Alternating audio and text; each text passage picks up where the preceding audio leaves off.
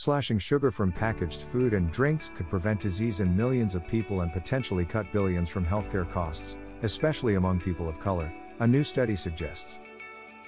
Researchers conducted estimates by creating a model that projects future impacts from a proposed sugar reduction policy by the U.S. National Salt and Sugar Reduction Initiative.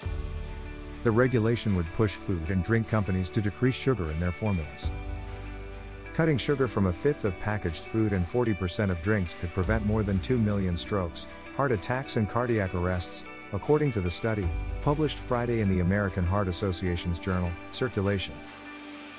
The researchers also estimated a dramatic impact on healthcare costs. The U.S. could save more than $4 billion in total healthcare costs and more than $118 billion across the current adult population's lifetime. Even if companies didn't fully comply, the regulation could lead to significant health and cost savings, the authors wrote.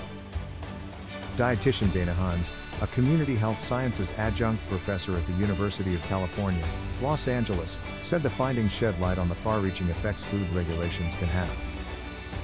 It's important to have a monetary value on these things, in addition to a health value for policymakers, she said. The sheer volume of healthcare costs that can be saved, and basically life productivity, and life in general that can be protected, is really quite astounding.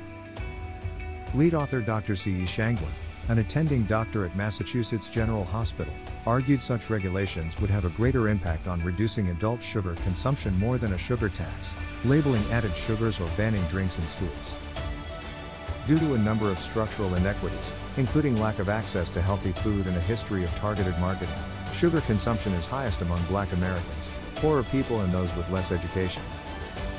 But policies like this could help, the authors found.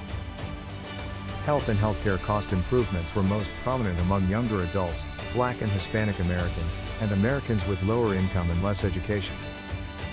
The policy was estimated to consistently reduce health disparities among different races/ethnicities, income and education levels, wrote Shangguan and her colleagues, who included scientists from the Harvard T.H. Chan School of Public Health and the Friedman School of Nutrition Science and Policy at Tufts University.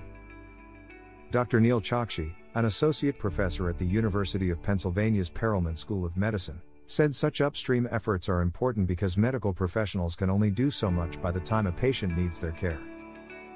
In general, diet is probably the biggest contributor to long-term cardiovascular disease, but it is the most difficult for us as physicians and clinicians to intervene upon, because it has so many variables, Chokshi said.